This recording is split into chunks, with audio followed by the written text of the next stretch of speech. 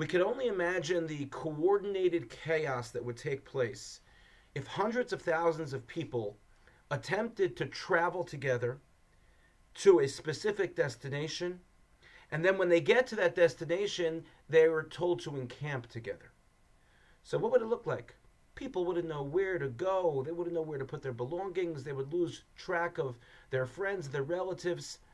The Torah in Parshas Bamidbar gives a very specific guided recipe for the Jewish people to travel in the Midbar and to encamp in the Midbar.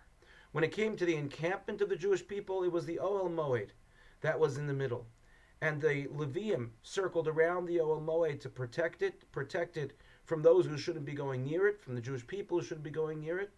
And the Levium were always charged to protect the Ohel Moed. And thereafter, around the Ohel Moed, on a wider scale, were the different Shvatim, placed in specific places.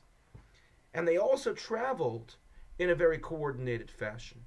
As the Pasuk says, Ish al diglo ve'osos, that people traveled based on the degel, based on the flag, which were the sign that was given to them, leveis avosam, according to their father's home. In other words, each shevet, each tribe, had a flag that represented the tribe.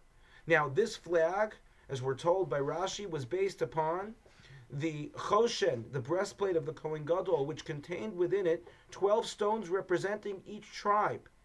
And those stones were unique to each tribe. They were made of different colors. So if there was a shevet that had a specific, let's say a red stone, that shevet would have a red flag. And all of the individuals whose father came from that specific tribe would know that they stay by their tribe, they stay by the flag that represents their tribe. That's where they walk, that's how they travel, and that's also where they encamp. So the exact location as when Bnei Israel traveled, where each tribe stood, was actually based on the osos, based on the signs that Yaakov Avinu gave his sons when carrying his coffin back from Mitzrayim to bury him in the land of Israel. There Rashi explains that Yaakov was very specific where he wanted each son to stand. And that's the same way the Bnei Israel, the Jewish people, traveled in the Midbar, in the desert. Not a few individuals, not a couple of hundred individuals, but hundreds of thousands of people, all gathered according to the flag of their tribe. So this idea of a flag, and this idea of connection to one's past, connection to one's roots, is very significant, in that each of us as individuals have our own flag as well. That just as the flag was unique to each tribe, to each shevet, no two tribes had the same flag, we also have an internal flag that is unique to us. No two human beings, two people, are exactly the same. No one like us as individuals have ever lived before. No one like us exactly will ever live after us. Our mindset needs to be that we are unique specimens, unique creations.